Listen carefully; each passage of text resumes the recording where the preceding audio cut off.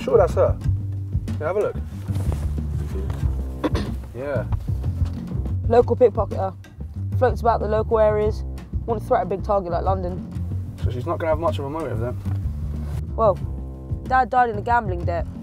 Every penny he owed, she ended up paying back. Well, then she'll be up for it. She's on board. Right, let's go. Positions, 2 minutes.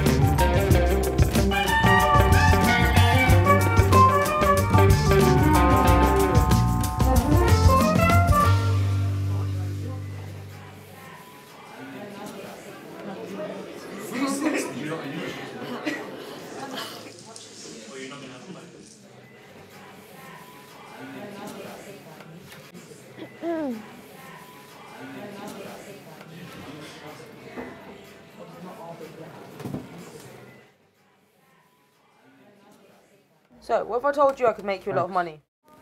Okay, but why me? Why not? You obviously know the 3 rules of grifting. Rule 1, never con an honest man. You're able to identify me as a mark. Rule 2, we take a mark that wants something for nothing and give them nothing for something. And rule 3 comes with practice. Always have a plan B for your plan B. Okay, but I've got one question. What's in it for you? Why would grifters of your level be around a girl like me? You see, it actually goes back a bit further. We knew your mother, Celine. She actually taught me and Alex the art of grifting. So, how much do you really know about your mother? Simply died in a car crash. Well, that's what my father told me. But the thing is, Scarlett, there's actually more to the story than that. Your mother was in possession of a very expensive diamond, and she intended to use it to raise you. But there was a break-in at your house. A Russian diamond thief called Ivan Belik threatened to kill you. Your mother didn't have a choice but to give him the diamond. Then, afterwards, she disappeared off to Vegas, and we never saw her again. And that's how your mother really died? That's a lot of information to take in. You just thought you deserved to know the truth. Listen, let's go somewhere a bit quieter so we can discuss the plan a bit better. Scarlett, you need you to get us into Belik Manor. Once you're in, send Alex all the lock codes, alarms and CCTV fingerprint scans. You'll be entering through the east wing and we'll be coming in through the top floor. Now there will be a guard patrolling the area and Ted's going to have to take care of that. I'm going to try and access the fingerprint scanners so I can hack into the main jewel room. No, that won't work. We won't be able to get to the cameras until we crack the first 2 codes. Alright then, in that case, we'll wait for the 3-second window. There's a blind spot on the other side. Scarlett, this time you have to come in from the left wing so we can crack the main alarm system.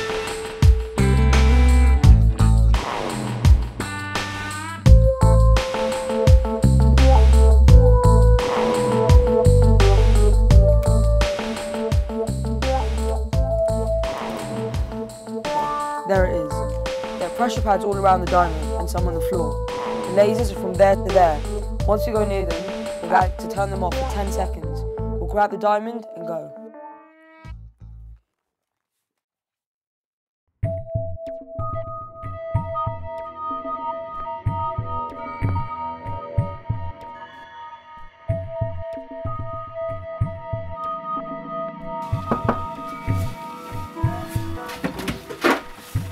Belik Manor. It's the police.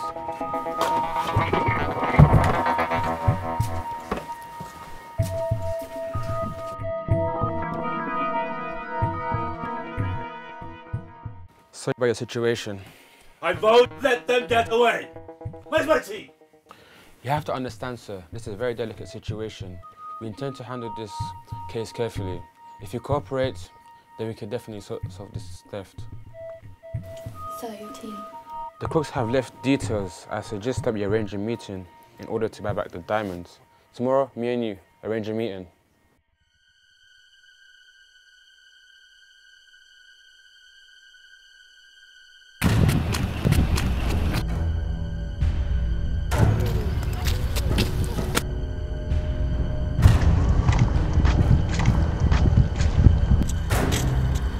You take my diamond, you give me back my diamond.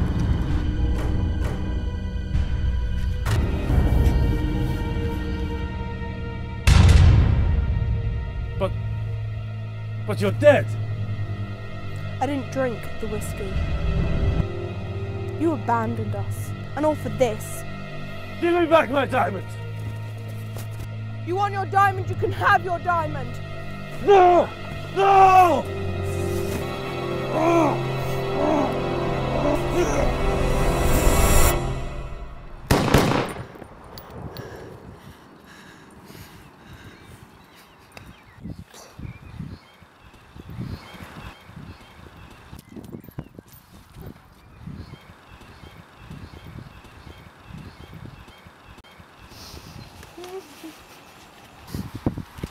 What I have.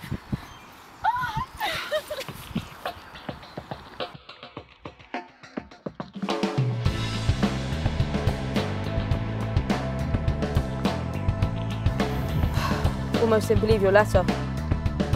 How long? 4 years. Then why the return? Look, Ted, I'm sorry. I should have told you. You know the man who tried to kill me? Even Bellic. Scarlett's father. Listen, I'm gonna get Scarlett back, and I'm gonna get that diamond back as well. No, it's too risky. Nothing's too risky. If we play it right, Scarlett will have the right intentions. Don't worry about it. Me and Alex will find her, we'll tell her what we need to, and hopefully she'll do it.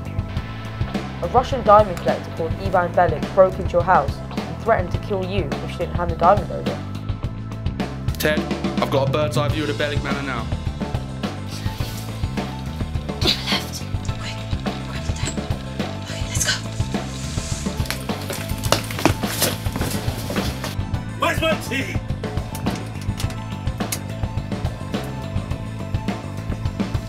The crooks have left details. I suggest that we arrange a meeting in order to buy back the diamond. Let me set up the call.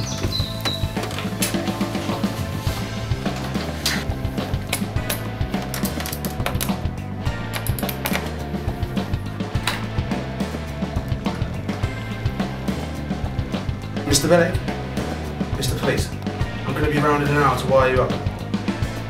See you then. Mr. Bellic, the station sent me to set you up. Now, you got the cash?